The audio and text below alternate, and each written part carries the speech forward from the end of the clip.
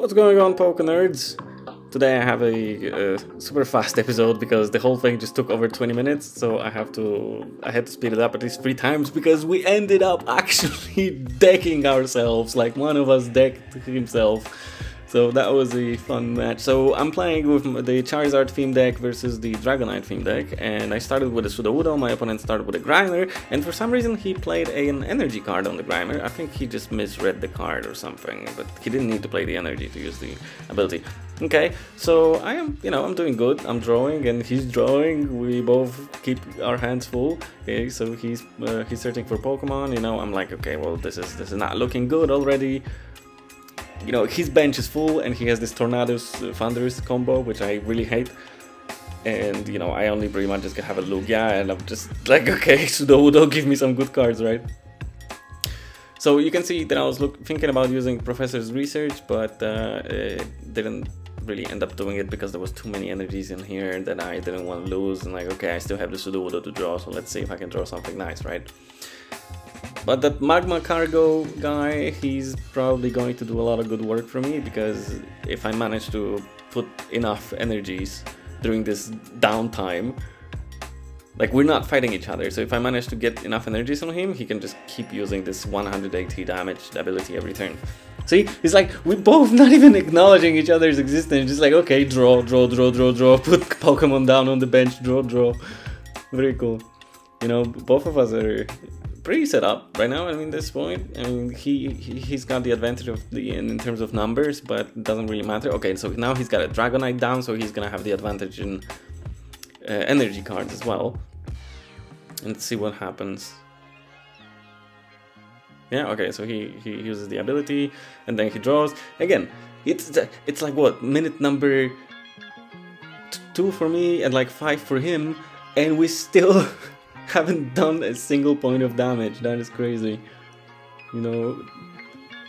Let's see what's the delay here. Okay, so he's thinking where to put the energy. The Founder's got it. Okay, he's playing the Bug Catcher, of course. More draw. It's 4 cards, and then he's gonna draw 2 with the Grimer later. There's so many cards, man. It's like we ended up playing the entire decks out. It was kind of crazy. And another Dragonite in his hand, and a Pidgeotto on the table. Okay, so he's drawing again with the Pidgeotto. That's cool, man. Okay, he's putting energies down, but I'm still down at like only with 2 Pokemon. Okay, the third one right now is just a young Mega coming later. But again, I'm not sure why I didn't put it. Oh, I think I just drew the Charmander, so I'm gonna put it down next turn, and then I can start actually maybe doing something soonish. Okay, so my opponent is using his Dragonite's ability again. Okay, cool. So he's stacked up. If we start racking it out like right now, he's got the advantage because he can dish out a lot of damage really quickly, and I'm not even set up with the Charizard, so I have to keep things going. I'm thinning out my deck to find some more other cards that I can, I don't know, maybe use as like cannon fodder. See what I'm doing? I'm not even fighting his Grimer yet because I need more damage counters on the Sudowoodo for him to just straight up knock him out in one hit, and I know that he's not gonna knock me out, so I just keep drawing, and it's the same thing he does, right? Look at our hands, it's so full of cards. Okay, so I'm gonna play Leon. No, I'm gonna play How. Okay, evolving that Charmander into Charmeleon, evolving that Slug, and still drawing. I can take one more turn of beating, and then I'll be at 90 damage with the Sudowoodo, and then I'll knock out his Grimer. In the meantime, see, I was quickly looking up at the amount of cards that we both have in our decks because, oh my god, there's so much draw going on. But he's still going, like he doesn't realize that, hey, we're getting very close to decking ourselves, both of us. And I'm still doing it too, right? So, but I was thinking, like, okay, I'm not gonna fight. Maybe I'm gonna deck him, or I will maybe deck myself. Who knows? But okay, see, I hit him with the one shot. Okay, no biggie. I forgot that I actually have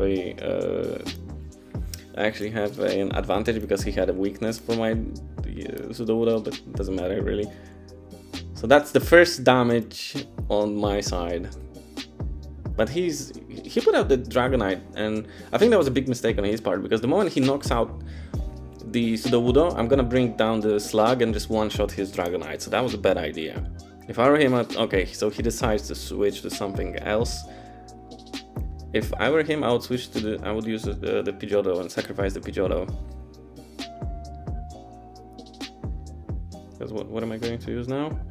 A Charizard, yeah, because I need the slugs to one-shot the Dragonite when it comes out. Okay, I'm just putting cards back in my deck so I don't deck myself. That was the strategy here. Okay, I gotta switch just in case I need to put Cannon Fodder and then quickly swap it. Boom, one shot. Very nice. You know, I'm still ahead, and I'm thinking, okay, if we don't end up decking ourselves, I can still pull this through just by, you know, strategizing the correct way and like sacrificing my Pokemon in the right order to the damage. He's still putting down, you know, he needed the Thunderous, I guess, or the other guy, Tornadoes, this is. Okay, what's he gonna do? He's just gonna put down energies, alright. Boom. Okay, my Charizard is gone. I'm fine with that because I wanted him to kill the Charizard, so now I can kill the Dragonite with one swoop and still have the other slug ready.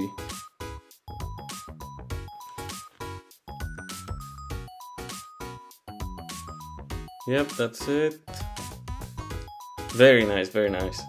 So now he comes out with this, and I wasn't really prepared for this. I thought he was gonna hit me with the Thunderous at least. So that I would be...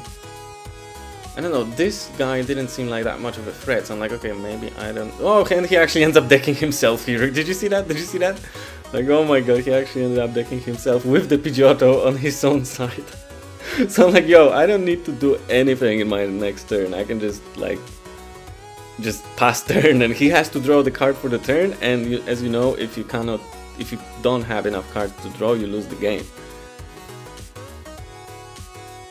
Even in Pokemon, which was surprising for me the first time I saw it. But yeah, so this is my turn now, and I just put down Lugia, like it doesn't really matter. Okay, I'm still gonna like hit him or something, just for the sake of like points. And then his turn, boom, victory, immediately. Alright, thanks for watching. This was a fun game though.